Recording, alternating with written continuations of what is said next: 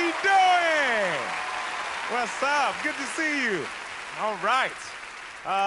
My name is Preacher. That's my name. It's not a stage name. My mom's called me Preacher my entire life. Because when I was 2 weeks old, a bunch of people she had never met before was like, when he gets older, he's going to be a preacher. He's going to be a pastor. That's what they seen in me at 2 weeks old, right? I don't know what I was saying at 2 weeks old to get the impression I was going to be a preacher, because what could I say? You know, goo, goo, gaga, goo, can I get a wild? Like, I don't know if I was changing my mom's milk into wine. I don't remember, you know? Why is he walking on his bathtub water? But when I tell people my name is Preacher, everybody hears Preacher, but then they don't believe me, so they think of different names on their own. They're like, what's your name? My name is Preacher. Richard? No. Clearly started with a P. Preston? I'm black, man. You know my name ain't Preston. There's no such thing as a Black Preston. And if there is one, there's one. And he's probably called Black Preston, because that's how it works. I don't make the rules. That's like a white dude named Jamal. He white Jamal, okay? Everybody know that. Where's Jamal at? Which Jamal? White Jamal. Oh, yeah. You know he getting a latte or something. Anyway, so when I tell people my name is Preacher, some people get mad at me. They get mad. Are you an actual pastor? No, I'm not a pastor. Well, I'm not calling you that. Why would I call you that if you're not an actual pastor? All right. Don't call me that then. But I got news for you. You know Jesus? He ain't actually Jesus, okay? Calm down. Dr. Dre, not a doctor. Surprise. Everybody knows that The Rock is a human. I don't know why we're doing this. Some lady, she got mad at me because I had my shirt off online. She like, put a shirt on. What kind of preacher walk around with a shirt on? What if Jesus seen you with your shirt off? Every time I see Jesus, he got a shirt off. What are you talking about? Jesus abs. When have you ever seen this man on the cross with some Jordans, a long sleeve, and a hem piece on his neck? He always naked. Preacher's not even a weird name. I met some kid named Thevin with a TH. That's weird. He's like, I'm Thevin. I was like, your mom got a lisp, okay? There's no such thing as Thevin. It's either her or the doctor's fault. I don't know who said it. What's his name? Thevin. How many pounds he weigh? Thevin. You don't see the coincidence? I don't want to go to hell. I want to go to Thevin. Like, clearly, she got braces. My name is Preacher Lawson. Thank you so much. I appreciate you. Hello. What is your name? My name is Kabir Singh. What are you going to do tonight? I'm actually a stand-up comedian. Why did you come to AGT? I wanted to come over here and go up against the best. Have you had bad gigs? There was one gig I remember. I was hired for an Indian wedding, and they forgot they hired a comedian. So I come on. The DJ still played music. I had kids going ring around the posy around me. And I basically bombed for an hour, and that was a nightmare. Well, there's $1 million if you win this competition. All right. So we wish you good luck. Show us what you've got. Let's do it, guys. How's it going? You guys doing good? Let's go. Come on. Come on. I'm glad to be back on stage, man. I've been quarantined for 8 months. It was awful. I've been doing nothing but watching documentaries on serial killers. Have you seen these guys? My God, white people have won that battle. My roommate's actually white, and he's like, this is racist. Not all white people are serial killers. I'm like, well... It looks like all serial killers are white here, buddy. We're on season 14. Come on. You know what I'm saying? It's a clean sweep. Let's go. And I feel bad because white people are actually the only people in the world that can be serial killers. There's no other ethnicity in the world that can get away with 8 unsolved murders in a row. You know what I'm saying? Like, you don't think black people want to be serial killers? Of course they do. They cannot. Could you imagine a black serial killer? He would get pulled over on the way to getting supplies. He hasn't even done anything yet. Come on. Indians, Asians, Hispanics, we can't be serial killers. Our family's way too nosy. My mom's an old Indian lady. She's a snitch. My mom will just show up. Where is the rope? What happened to the duct tape? Where is the bleach? I'm calling the cops. I'm like, come on, Mom, you raised me. Don't do this. I'm your son. Come on. The quarantine sucked for all comedians. We all went broke. When you're broke, it's tough to pay bills even if you have money. There are too many passwords. I know. How are we supposed to remember this? I got the Verizon bill last week. I had to crack the Da Vinci Code to pay this. It took too long. I had the bill in front of me. I called them up. I'm like, what's a Verizon? It's me, Kabir Singh. Let's do this. Come on. They're like, what's your account number? I'm like, 4789432. Where do you live? 2000 Walnut Avenue. What's your date of birth? 12/30/84. Then he's like, what's your bill pay password? Uh-oh. I was like, you... I was like, I don't know what that is, and I think you know that I don't know what that is. Let me just pay this. He's like, I cannot, I need your bill pay password. I need to make sure it's you. I'm like, who's out there paying other people's bills? Come on. That was fun. It was an absolute honor performing for you guys. Thank you very much.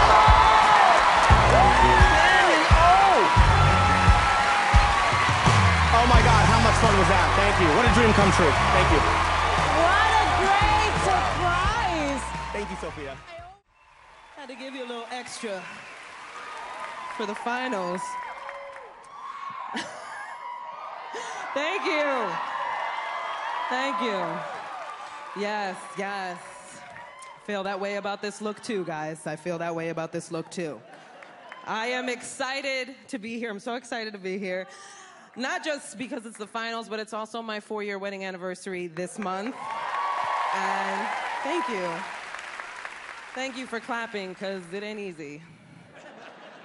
Marriage is not easy, right? You're not always going to see eye to eye. You got to be prepared to argue, right? Lucky for my husband, I wake up every day ready to fight.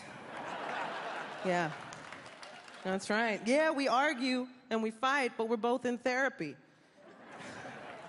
Yeah, you ever argue with a healthy person? It is annoying.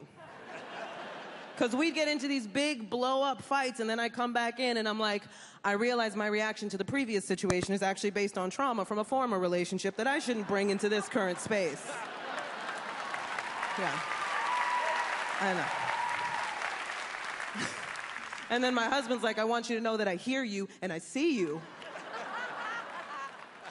I'm like, I don't like us. I don't like us right now. I don't want to be that couple.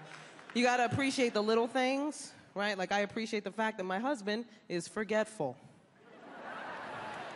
Because it works out in my favor. Like a couple of weeks ago when I was traveling with our son, and he forgot that I can still see the baby monitor that's at home. Oh. Yeah.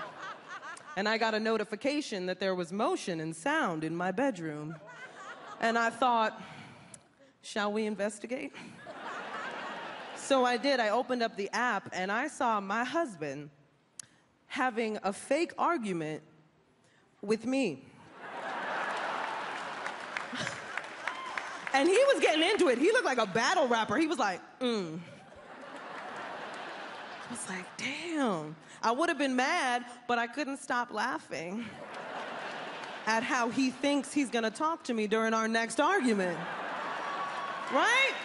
I was like, woo-hoo. I was like, imaginary me, you gonna put up with that? Because not real me, right? You gotta know your opponent. That's how you win.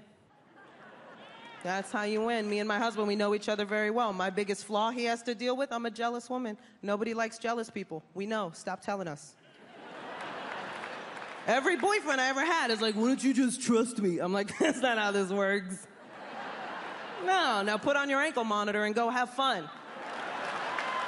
I'll be watching. Thank you. I'm grateful for your time, guys. Hello. Thank you so much. Hello, everybody. So, Paralympics just finished up, and I'm happy to say that I was a member of the U.S. Paralympic soccer team, and I was thank you. Wow. Where were you guys at the games? Could have used those 18 claps. All right, no. A little late, guys, a little late. I know some of you maybe don't know what the Paralympics are. It's the Olympics for people with physical disabilities. It's the second largest sporting event on the planet. Second only oh, hey guys, I only got 2 minutes, so please shut up.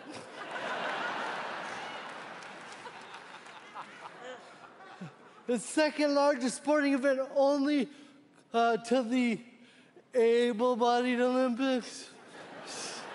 Yeah, it must be tough running with 2 legs, huh? All right. Again, I appreciate it, but please. Does anyone know how we did in the Paralympics? No. Again, thank you for your support.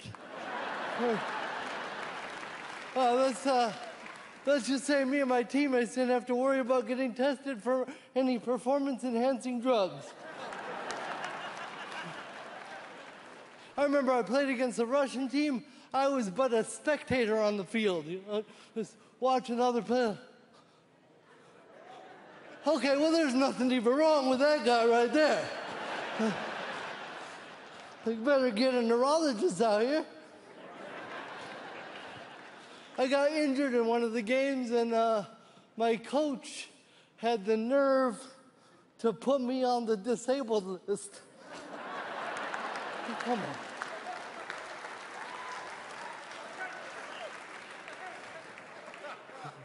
One thing I miss about being on the team is traveling with everybody, because to me, there's nothing more entertaining than watching 12 dudes with cerebral palsy get off an airplane in a row.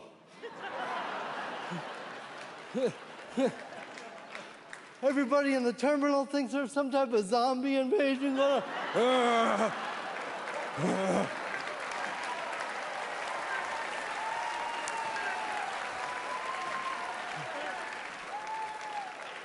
He's the goalie.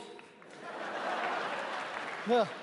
None of us really walk like that. We just like messing around. One thing I don't miss about being on the team is our coach used to make us dress alike, which is great, representing your great, beautiful country. But we're already a bunch of crippled dudes trying not to stick out as it is. Now you got us all wearing the same goofy-ass tracksuit. All I'm saying, Coach, is just give us a chance. People walking by us like, oh, that's nice. They took them to the mall. Yeah.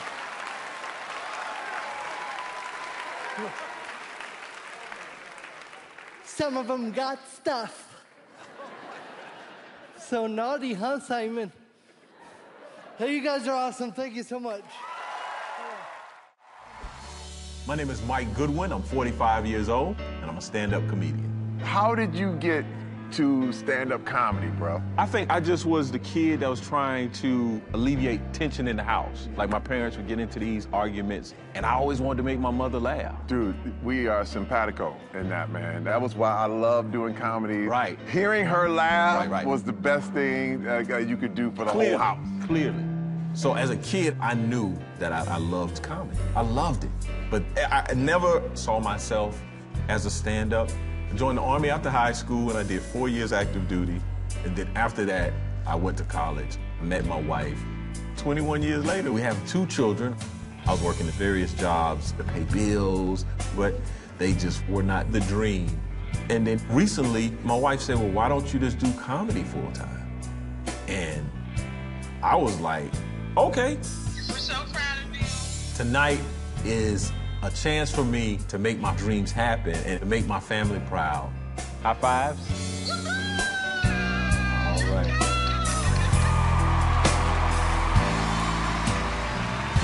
Hello. And what's your name? My name is Mike Goodwin. Hello, Mike. How you doing? I'm doing outstanding. I'm excited to be here. Yeah? How old are you, Mike? I'm 45 years old. Okay, and Mike, where are you from? I'm from Columbia, South Carolina. Okay, tell us about you, Mike. So I'm a former vet, Army vet. Thank you. Thank you for your service. Thank you. And I also worked as a college counselor in a private school, but now I'm trying to do stand-up comedy. Oh, really? And who's been your inspiration, Mike? Well, my family. Your family. I'm a father, and I'll be married for 21 years in August. Oh, wow. And how do your family feel about you being on the show, Mike? They're excited. Yeah? Okay, Mike, 2 minutes can change your life on this show. Good luck. A shout out to all the teachers out there. Round of applause for teachers. Yeah. I have a newfound respect for teachers because my children are in virtual school now. And when it first started, I was the teacher, and it wasn't good. It didn't take me long for my wife to relieve me of my classroom duties. Now I'm over security and snacks. The issue is my wife didn't like my educational philosophy. I was teaching my children things that I learned when I was a child.